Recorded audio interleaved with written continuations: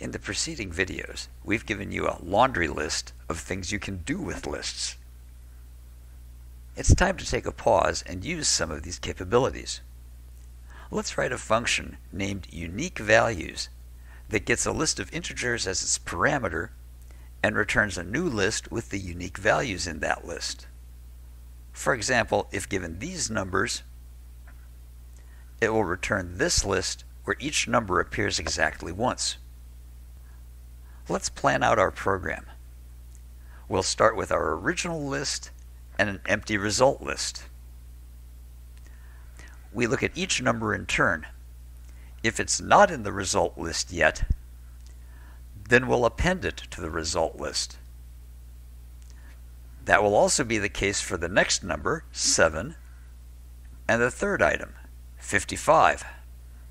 When we get to our fourth item, because 7 is already in the list, we don't append it, and we proceed to the next item, which isn't in the result list and gets appended to the end. Once we've finished traversing the input list, the result list will have the unique values, and we can return that list. Here's the starting point for our code. I've put a pass in the function on line 8 so that it will compile and run, and so far it prints our original number list. So far so good.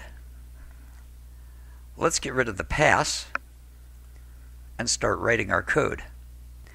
We'll set the result list to the empty list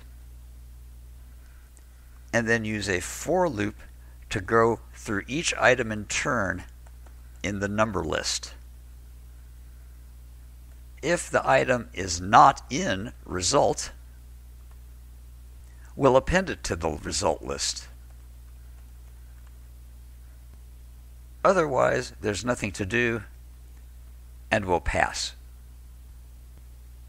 Once the for loop is finished, we return the result. Be careful with the indenting.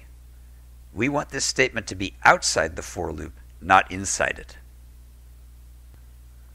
Now it's time to call our function. We'll set a list called uniques to be the result of calling unique values with our list of numbers, and we'll print the result.